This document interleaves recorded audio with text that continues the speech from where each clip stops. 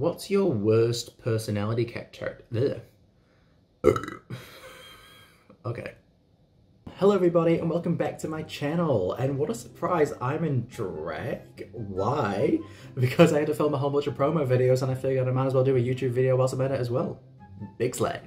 So I'm not recording on my webcam this time, I'm recording on my phone and I've got it facing selfie portrait. So I'm trying my best to look directly at the camera, but I feel like there's going to be a lot of times when I'm looking this direction because I'm just looking at myself.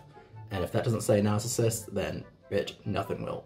So I thought it would be a fun idea today to do a little Q&A with me in drag. So basically I got my followers on Instagram to ask me a whole bunch of questions. They are completely anonymous, so I have no idea who sent them to me.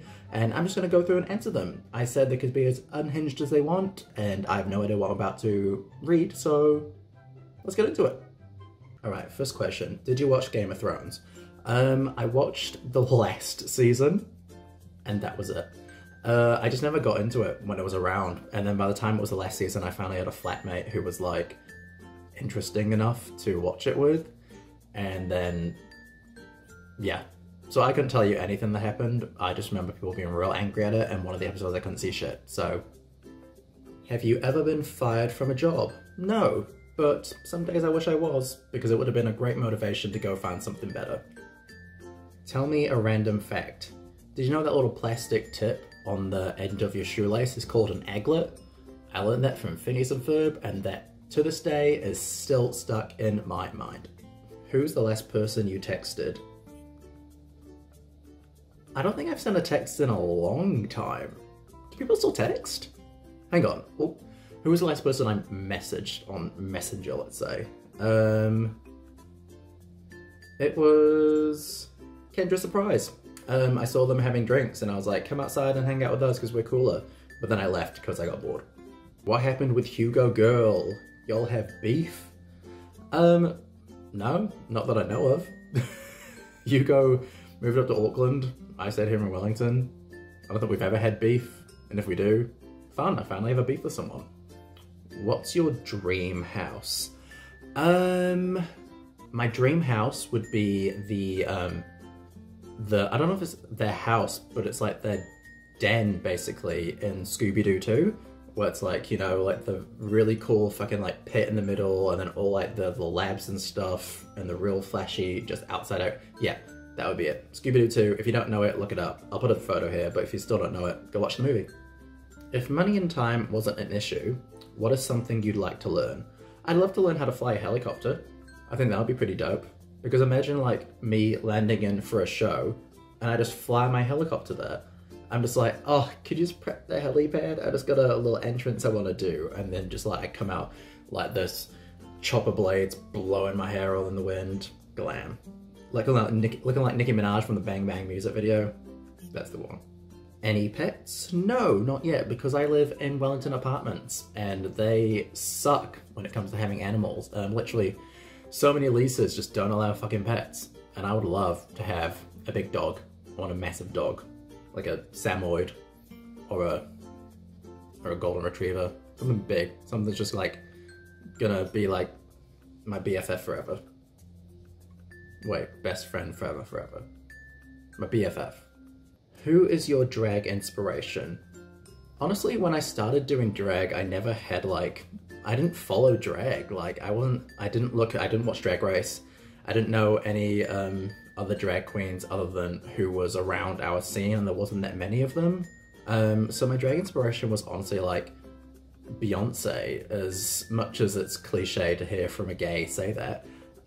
Literally whenever I watched them perform live, it was always like, this is what I want to do. I don't want to be like funny or like, you know, like big host energy, anything like that. I just wanted to put on concerts.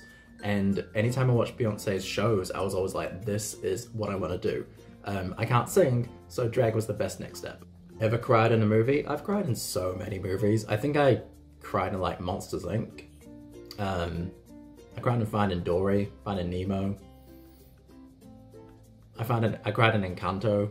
I cry in every movie, honestly. Even if it's a comedy, I'll like cry, laugh. So I fucking cry in every movie. So if you don't want to cry next to you, don't take me. Any advice for being in public dressed? I'm gender fluid, starting to venture outside of public places, Have you had any conflicts while out and about? I mean, it's fully dependent on where you are. Like, I feel like in Wellington we're pretty good with being able to dress how we want.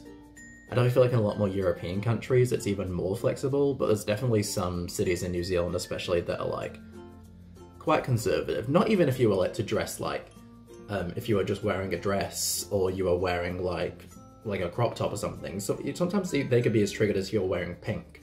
Like, so I say, go out there, just wear what you want to wear, be proud of it because it's true to who you are. Don't let other people tear you down about how you're about how you're dressing. I know it's totally not the same situation, but what comes to mind is, I'll put a picture here, Harper from Wizards of Waverly Place, where she wore whatever the fuck she wanted and everyone was looking at her weird, but it made her happy. So I think if it makes you happy how you're dressing, then go out and dress however the hell you want. One friend you're thankful for? Actually I have three, because they're my best friends in the entire world. V, Emily, and Olivia, they are my best friends down in Christchurch. I don't get to see them as much as I would like to, but they are honestly like my rocks. They were there for me when I came out. They've been there for me since when I first moved to New Zealand, and I love them so much. Don't know what I'd do without them. But we're all turning 30 soon, so like we're all fucking old as shit. So yeah, wah. Your worst personality characteristic? I think it would be that I'm too trusting. Like, I've generally been like a really, really trusting person all my life. That's just how I was raised. It's like you always give people the benefit of the doubt. But then, you know, sometimes they just turn their back on you and sometimes they only using you until they don't need you anymore. And it sucks. And I think sometimes I just wish I had a bit more of a, I don't know, like a trust star or something. Like something that I could like detect people's trust if it's real or not. Because yeah. But you know, like I said, I'm almost 30, so nowadays I just don't really care as much. If people I don't like, and people I trust, if they do me wrong, yikes for them. One artist you will never perform. I mean, that's kind of tricky because I think I've performed so many artists, I can't really remember who I've performed. I've performed them before in, like, ironically, but someone I will never perform again, it will be Lana Del Rey. There's so many gays that love Lana Del Rey and like work. If you'll like it, go for you. But I just don't need to make Lana Del Rey my entire personality. Like, it's, you know, it's not for me. I like being happy. I don't need to be sad every day. Is the judging for mix fair? What they mean by mix is mixed capital drag, our drag pageant. Yeah, I guess so. I don't fucking know. Depends who's on the panel. I know when I was on the panel it was fair, because they were my friends in the show, and I ranked them low because they sucked on the night. So, I'm fair. I'm fair as fuck. Absolute worst performance experience ever. I think I talked about one time when like I got like elbow dropped or got kicked in the back of the head when I was performing at a hen's do. But probably like honestly the worst experiences are when we have crowds where they don't know how to react. So it's like, I think we did like, I think it was like a Christmas show or something, and like it was a real corporate crowd and we did a number and it just no one was cheering. It was just real awkward. It was like, I don't know if anyone's actually enjoying this. People were on their phones. So that was probably one of the worst, but off the top of my head I can't think. I feel like if I did have a worst, I've blanked it out by now. Fab performance of yours? I'm assuming that means fave performance. Would have to be at the Greatest Drag Show. You can watch it on my channel, my Dua Lipa medley. I got to wear an outfit that was inspired by Dua Lipa's Grammy outfit, and it was honestly the greatest feeling. Like when the curtain rose and like seeing 1,200 people there staring and cheering for me and just performing, it just felt incredible. Like an experience I'll never forget. Who are you most scared will beat you at the mixed finals? First of all, I don't think I'm scared. Like, if someone beats me, then they beat me. It's not like my entire life. It's not that deep.